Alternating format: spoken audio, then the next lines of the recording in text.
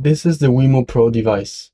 It contains a micro USB port from which we will be able to download the data and charge the battery of the device.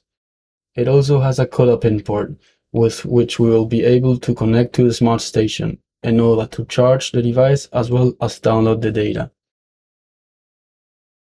The device has a single button from which we can turn on and off the device and complete marks during our recording. To turn the device on, just press the button and then the blue LED light will stay on for about 10 to 15 seconds. This is the self-calibration process for the inertial sensors.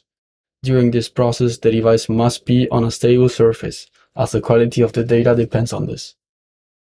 Once this process is finished, the blue light will start flashing.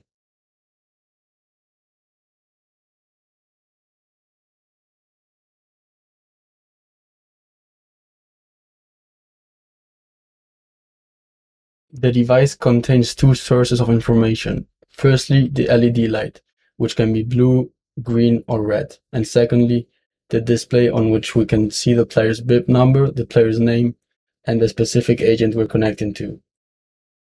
The blue light indicates that the device is on and ready to record but is not yet collecting data.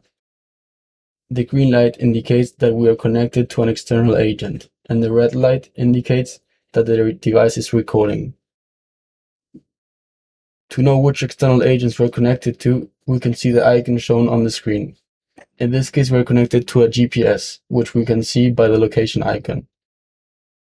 If we're connected to another external agent, such as a heart rate device, the icon that will appear will be an amperes with a heart, as we will see now.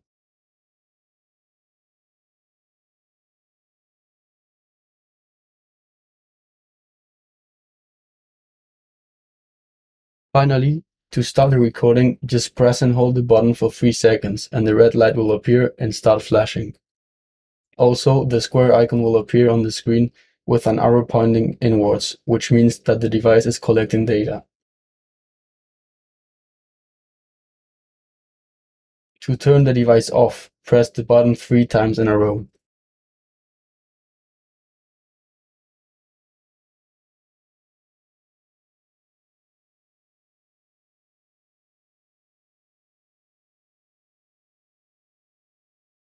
The device has 4 hours of battery life and 16 gigabytes of storage.